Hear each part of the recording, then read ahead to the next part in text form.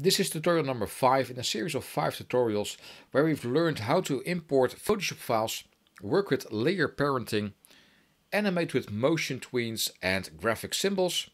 We have met the asset warp tool and now our video is finally done and ready to export as a video file, and we want to upload it to our social media channels. And a very perfect format for that is to export it out as an MP4 file.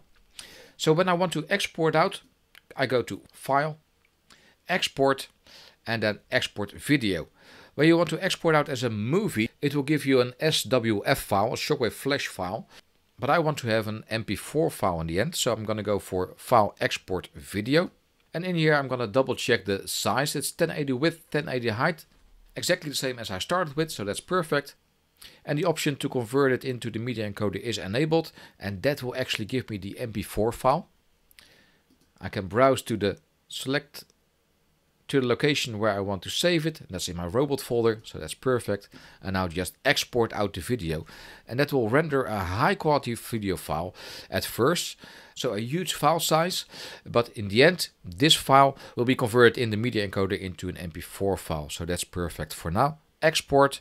It will render the video and open the media encoder and will give you the media encoder queue. In here my file is already waiting, and I want to convert it into an MP4 file, and for that reason I will need to select the H.264, and that will actually give me an MP4 file. I'm going to leave the custom settings as it is. That was perfect already, and when I scroll over to this end we can check if it's an MP4 file, and that's exactly what it says. So let's start the render queue. Select the blue text over here, and that will give me my final video file. So this is our little character, originally designed in Photoshop, animated in Adobe Animate CC, and exported out as an MP4 file.